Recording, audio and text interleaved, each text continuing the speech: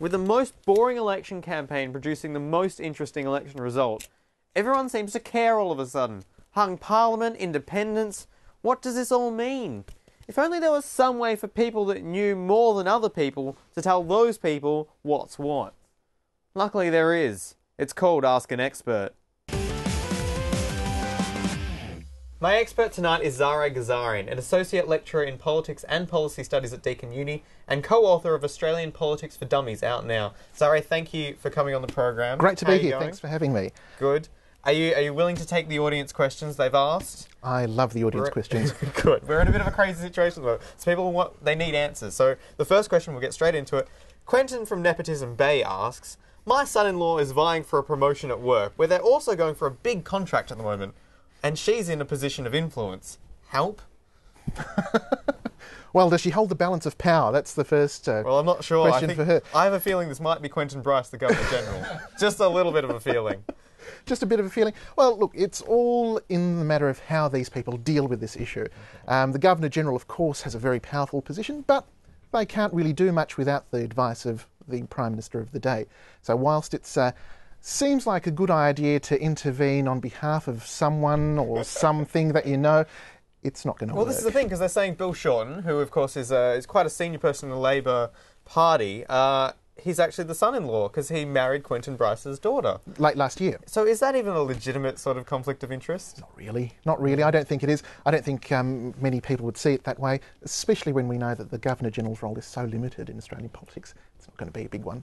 So, but like, where are we going to get to where she's actually going to have to step in? Are we going to have to reach some sort of crisis point?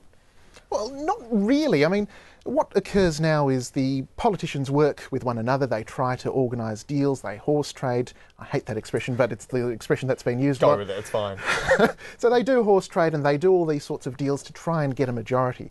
If they can get a majority, then the problem's solved. If they can't get a majority, then the Prime Minister of the day must advise the Governor-General that no party has been able to get a majority and fresh elections must be called. But I must stress that is the last resort. Bob from Queensland asks, I'm usually a bit of a loner, but everyone wants to be friends with me at the moment. What is friend? Well, friend Bob, you are the friend now of everyone. The major parties are trying to be your friend. You'll have 73 friends overnight if you play your cards right. It's great to be an independent, isn't it? It is great to be independent, going at your own pace, doing all the things you want to do. Yeah. I think, Bob, the next week you'll have many, many friends, but also you'll have another 73 odd enemies as well. So. Do you think these independents are going to be looking for a lot of personal gain out of this? I'm not sure. I was earlier when the election results were still unknown, I was saying it's a great time to move to these seats where the independents are, because you'll probably have 45 swimming pools, 28 new technical colleges and 28 trillion times the speed of light internet. Yeah. So it could be part of the deal that these independents push for policy concessions that assist their local areas. Now, again, we'll have to see the fine points of the details that come out. A lot of them are asking for parliamentary reform. It seems like a very noble request. How likely is it to come through? It depends if they hold the balance of power, to what extent they hold the balance of power. Right. Both parties have indicated that they're interested in policy reform and parliamentary reform, extending the hours of question time, changing the rules so Dorothy Dixers can't be asked, those sorts of questions where a backbencher gets up and asks the minister for something or other, how good is this government? And the minister then launches into a tirade about how... Thank you for that question. I'm glad I had the opportunity to answer that's right. that amazing question. So they're looking at changes for those sorts of things to make Parliament really more old school. And actually do things, which would be great. To build on the notion of people conversing, ideas being exchanged. Dave from Moe asks, I literally voted for a donkey on Saturday. Why hasn't he been elected yet? Well, the donkeys do take some time to come into Parliament, so just wait, I would suggest, for him. In the meantime, he has a local member of Parliament, and of course he's referring to the donkey vote, I presume. Well, I'm not sure. I think he thought he voted for a donkey. I don't know how he did that. Maybe he added an extra box. I don't know. It occurs, donkey votes are of course when people just go 1, 2, 3, 4, 5, how many they go.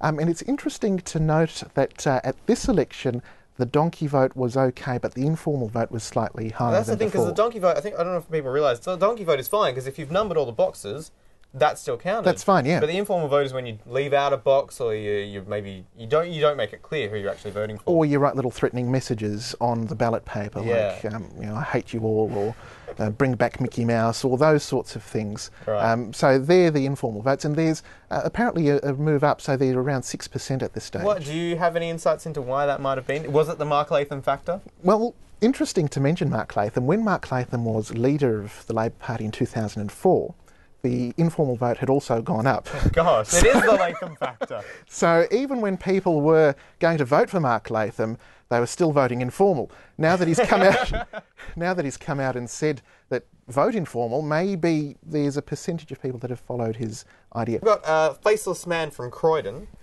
I take my facelessness as a point of pride in the Labor Party. What's with all these powerful independents that have faces? Well, faceless man, what can I say to that sort of question? What's Perhaps the deal?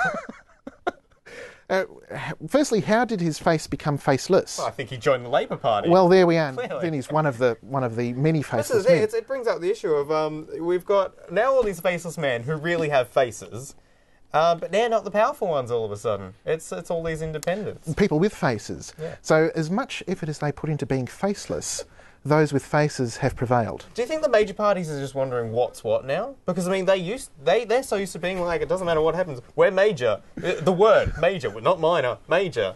And now it's these independents. Are they just like confused out of hell? I think If it's that's a confused. phrase. Well, I understood it.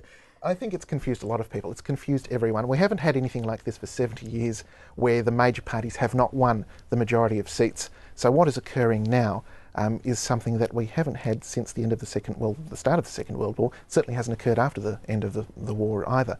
So it's really uncharted territory, and it just we'll have to see how the major parties react. Possibly parliamentary reform is going to be one of the changes they make, but certainly I really want to see what they're doing right now on this day in terms of trying to get the numbers, because it's all about the numbers. Yeah, it really is. Well, I think at this point, maybe everyone should just turn to a loved one, hug them, tell that they love them, because who knows what's going to happen tomorrow. I think that's good advice. Zareh Ghazarian, thank you so much for coming on the program. Thank you for having me. Thanks so much. Thanks.